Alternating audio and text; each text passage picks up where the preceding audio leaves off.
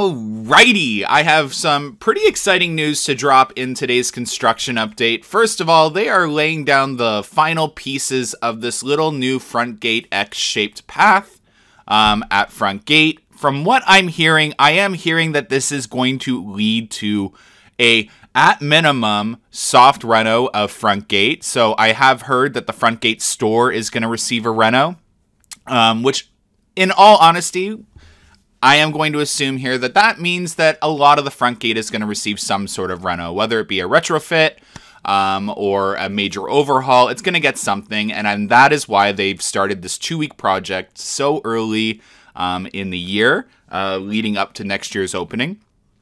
This going on at front gate, I have no idea if it was utility work that we didn't see, and now they're just correcting it. Remember, I didn't fly Friday, Saturday, Sunday, or... What is today's date? Is today Tuesday or Wednesday? I did fly Monday, sorry. So it could just be them finishing that up, or there were bricks that were destroyed. But here we are in the potential blast coaster. I would say it's a little more than potential location. We've seen some, concrete footing evidence inside the mountain, and this generator was dropped off at the beginning of the season. So I think it's all adding up that this is going to be the location of the next coaster.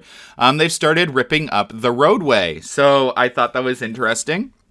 I have heard, so I was told to go fly, that this is getting utility work ready for the construction of the roller coaster. So we'll have to see what happens here.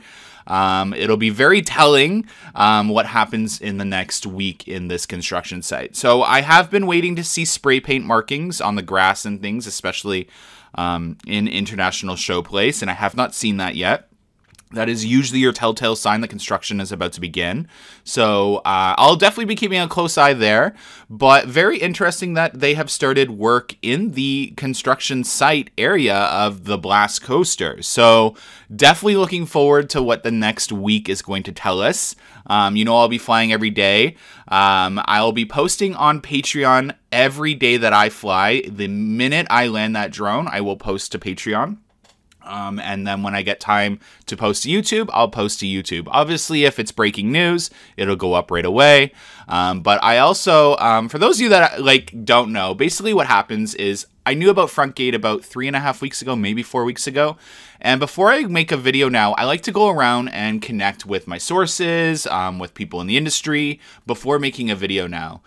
Same with this. I didn't drop this last night because I wanted to have some conversations and gather what wasn't happening and what was happening with this excavator digging up the roadway before I made a video and hyped everyone up with little information.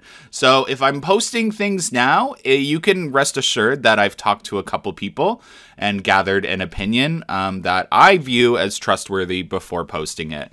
Anyways, thanks so much for watching today's update. Stay excited because I'm going to fly right now. Anyways, have a good one, guys. Bye.